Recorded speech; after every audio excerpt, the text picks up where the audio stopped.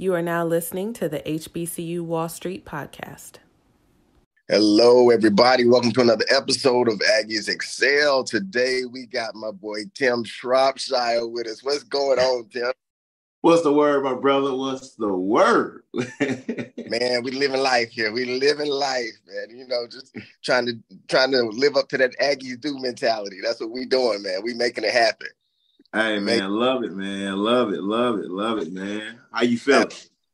I'm feeling great, man. Feeling great. You good this morning?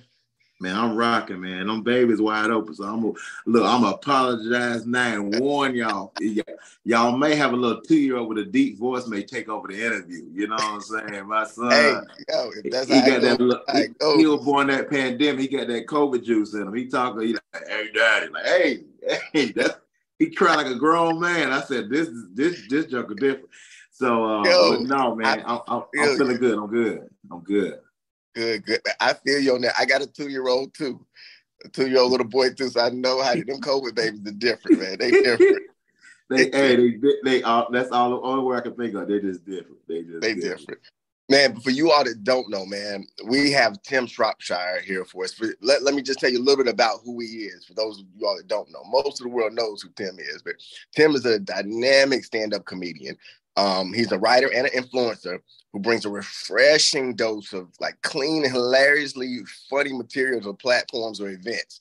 So Tim he's toured with the legendary gospel artist John P. Key and New Life. He was also featured for several social media sensations like Kev on Stage and Desi Banks, just to name a few, who have tons of fans and followers online. Tim has broken the internet with his home videos that have been viewed over 120 million times. That's a lot of views, Tim. That's a lot of views.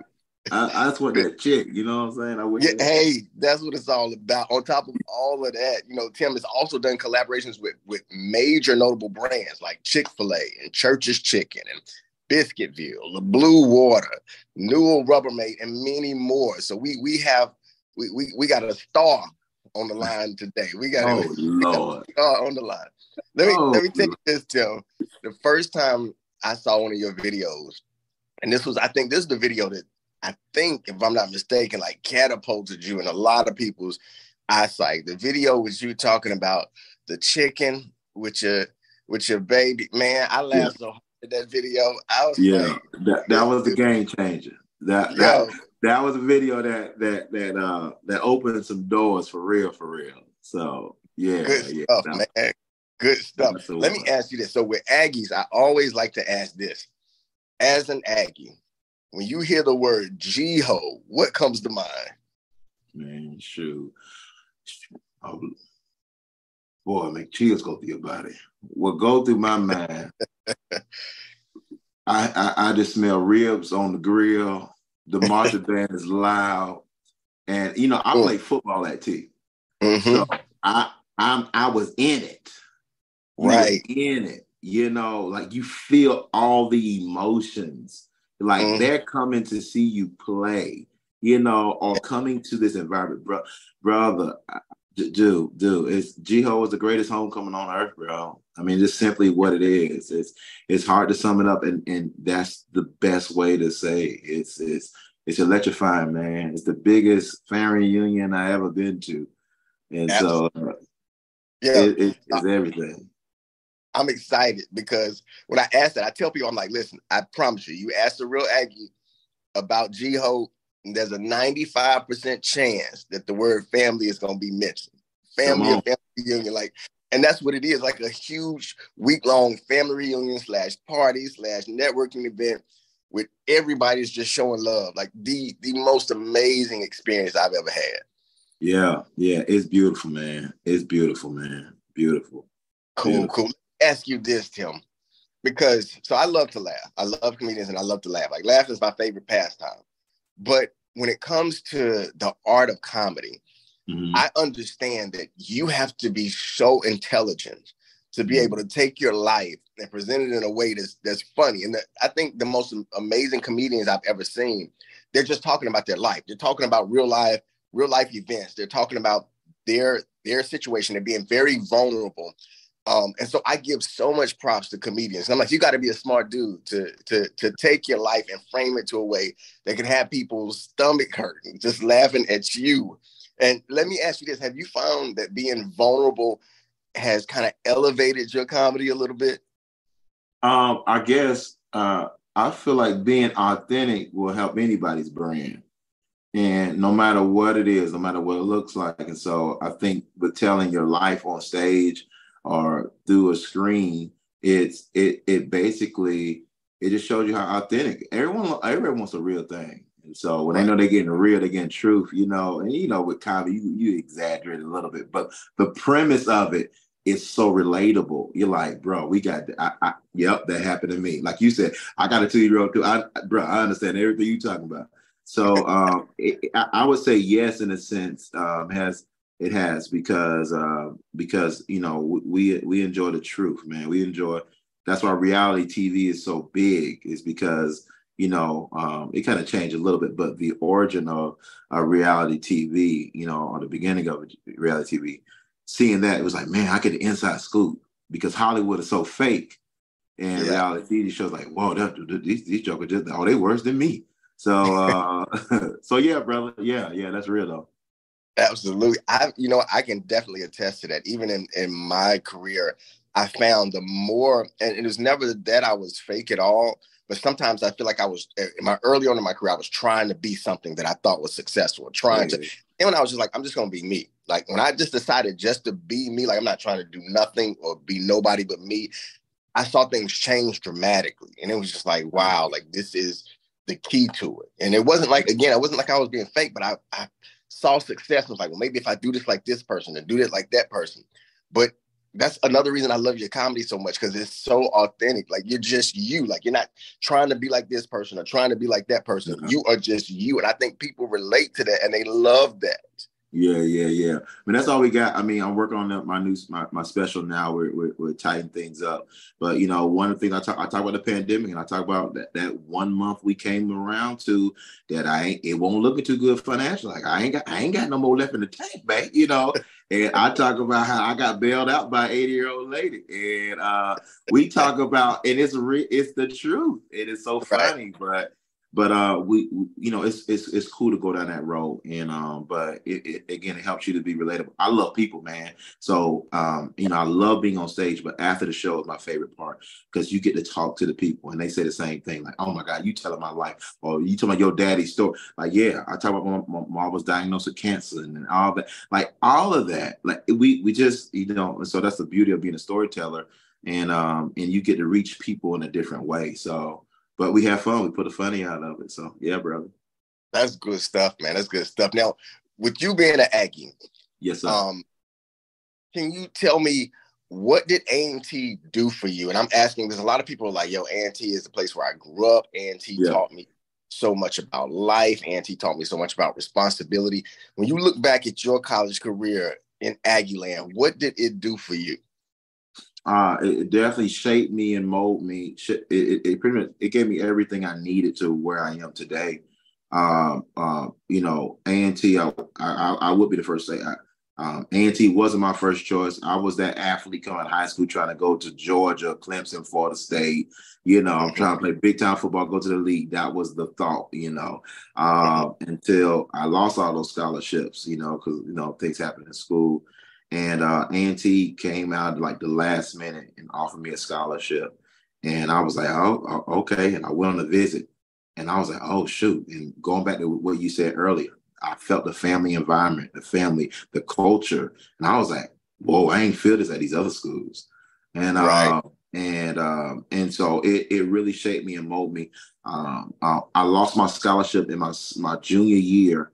I got kicked off the football team, had a 1.4 GPA. I tell this on stage too. I had a 1.4 GPA. I lost everything. But A&T said, hey, we gonna pull that money back. But we still want you here. we gonna work with you, baby. But we can't give you no free money. We can't put you on scholarship no more. You're gonna have to pay for your own books, baby. You're gonna have to go to the camp and pay like everybody else. I said, oh. But they said, we still here. I still love you. And so A&T showed me that tough love but they still wanted me there. But they showed me that tough love. End up getting my scholarship back. End up being a chaplain of the team. End up getting hired to work for the university 6 months after, graduating. And I end up having my first, full-time job at A&T for 5 years, working in the admissions office, talking about this great school called North Carolina A&T State University. The same school that had a 1.4 in. I was able to recruit students to come into A&T. So it showed me everything. And seriously, and still to today, we still do work with them, contracted work, speaking engagements from comedy shows and all that good stuff. So man, they locked in. So A&T everything to me, man. It's yeah. I That's go good. on.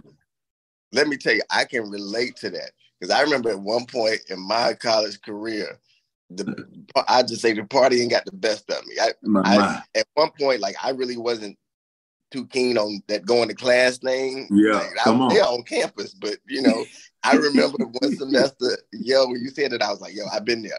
I remember I got my report card. That thing said 1.5. I was like, yes, sir. Yes, at the sir. time, I lost my scholarship too. I was on an academic scholarship, lost my scholarship.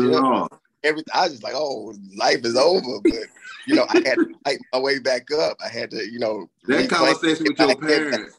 Hey, that conversation with your parents, like, you was doing what? What? You got a what? How did you do that? Like, did you even step foot on campus? I was like, I understand you. That yes, It shook me. I was embarrassed. Like, I ain't want to tell nobody. But you tell me. My church was giving us a little $100 scholarship every semester. My daddy said, y'all can hold on to that. He ain't gonna be back at school. Like, they don't want the $100. No, don't worry. Don't put it in the offer. Just put it in the offer. Just put it in the offer. I said, oh Lord. Let me ask you this, Tim, because being in your field, being what you're doing, like you're doing great. Like I'm proud to see another Aggie doing so great. What is the favorite part of your career for you right now? What do you love the most about it? One of the things that's right here, connecting with people, man. I realized if you never step into what you called to do, you're never going to tap into or reach the people that God called you to reach. So it allows you to, have these conversations. It allows my family to explore. We just got back from Tampa. So I took the family to Tampa for the weekend because we had shows in Tampa. That was 2 weeks ago. This past weekend we was in Virginia Beach. So, my wife, we got 4 kids total. So there was we were in Virginia Beach. We're doing Orlando in a little bit. So they go to Disney World for 2 days. We didn't even tell them, So, but that's because the luxury of doing shows on the road and it maximizes that family time. So I'm all about family. That's probably why I love A&T so much. But I love family, man. And so spending time with them, it gives me that flexibility to do that. That's everything for that, bro. And I love people. So it goes back to, I get to make people smile, happy, be able to reach folks. I was in after the VA show, because we did 4 shows in Virginia, Friday and Saturday. And then early in the morning, I flew to Louisville, Kentucky, did a show. They were like, you ain't tired? I was like, I'm tired, but dude, did you see that crowd? Like, do you see how they felt after? Like, let's do it again, run it back. Like, I love it, man. I love it, man. I love being there for people, man, in that way. So yeah.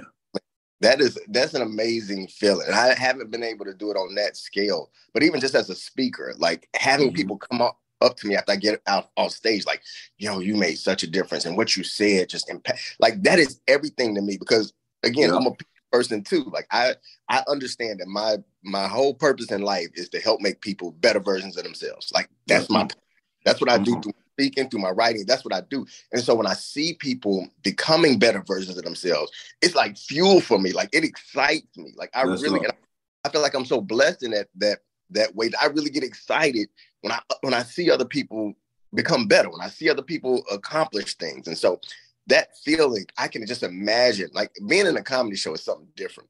But when you're in there and you're laughing to your stomach hurting, when you can relate with the comic, you're like, yo, that is me, that is my life. Because sometimes comics help you laugh at yourself. Because certain things maybe a little Yeah. embarrassed, but like, oh, you did it too. You've been through that Come too. on. Let's So get it. it really opens up a vulnerability, not just for you, but for the entire audience. And it helps people take their lives so seriously or to be so down on it. But Real man, tough. you had the opportunity to work at A&T. You've seen, you've been there through school, you see what it is now. A&T, in my opinion, I'm so proud because it's grown so much. Like it's changed so much. It's still the same university, but it's changed so much in a positive way. Mm-hmm. When you look at that change, I know you're proud of it, but what does it make you feel? Like, what does it do to you when you see that? I'm just inspired. I feel like just A&T in itself is a great teacher, about how to live life, how to do things. I love that it represents excellence in so many ways. And so it's a standard that A&T has. And it's a big teacher for me and my kids are able to see it. I'm loving that when we're on the road.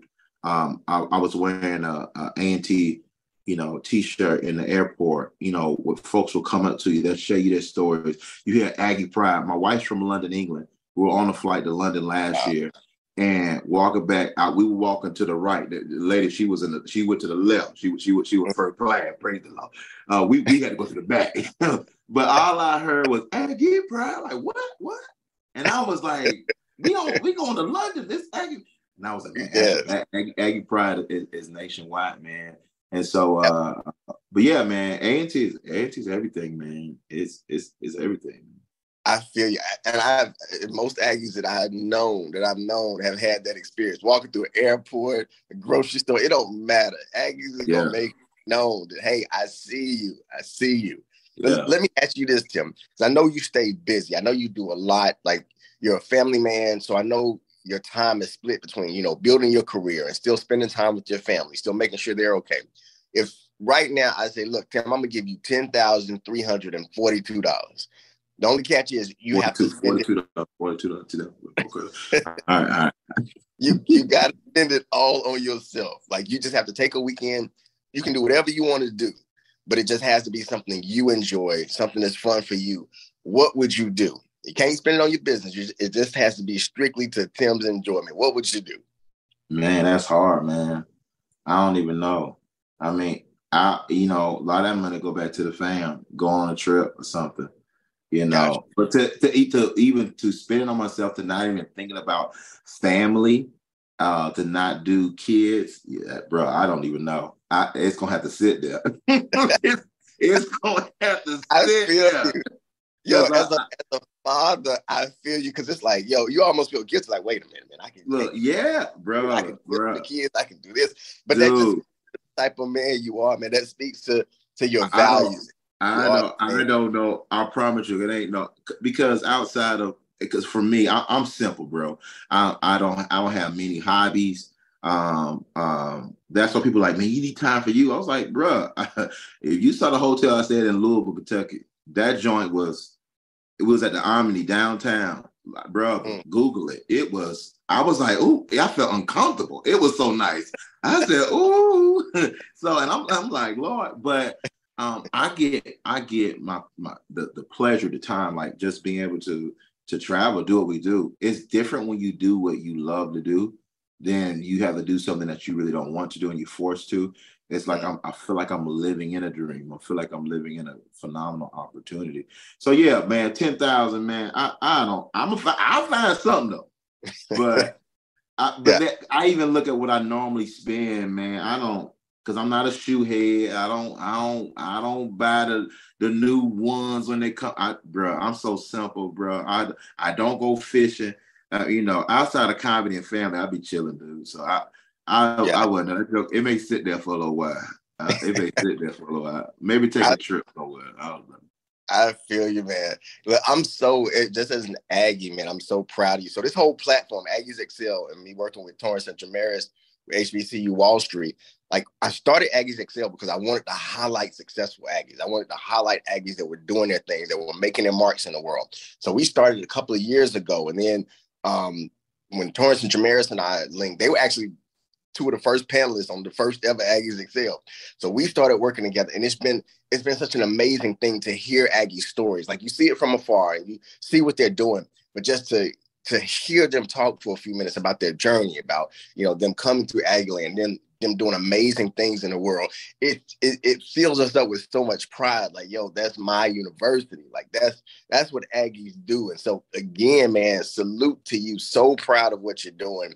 And it's one thing, again, to see somebody successful, but it's another thing to see them successful and to be a fan of their craft. Like, I love comedy. When things get stressful, I'm pulling up the phone. I'm like, let me laugh for a little bit, man. Let me see what I'm talking about today, man. Let me see what he eating today. Like, what he eating today? What he eating today? But I appreciate your time, brother. I appreciate what you're doing. My hat is off to you, man. You're right. You're living a dream. When you get to do something that you love and get paid for it, man, ain't nothing better than that. To do what you love doing and get paid for it. Come on. Ain't no better feeling. Ain't no better feeling. It's a blessing. I just did just cutting up. I was doing the video on Martin Luther King at Biscuitville. You know, I went through the drive. Good morning, good morning, good morning. And shoot, Biscuitville reached out, was like, hey, let's do a partnership. I was like, good morning, good morning, good morning, Fred Live. I said, I sure will. So I'm grateful, man. Man. So I contribute that to an entrepreneurship class that I took at A&T my last year, and it changed my life, man. Out of all the classes I took, that entrepreneurship class, I took my last class at A&T, and it changed my life, bro. So thank y'all for y'all, man.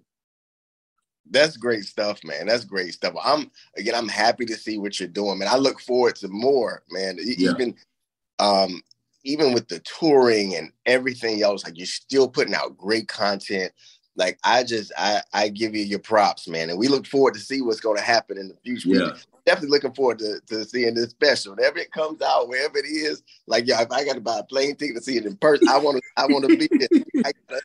Man, I'm prayerful, man. Keep me in your prayers, and we're looking to film this fall, man. I'm taking the best stuff what I've done over the years and put it into it in 1 hour, and we're gonna film it, and I'm gonna have an Aggie help produce it as well too. So we're gonna do it. We're gonna try our best. We're gonna do our best with it, man. So yeah, good stuff. We're looking out to now. Tell everybody how they can get find you and how they can get in contact with you.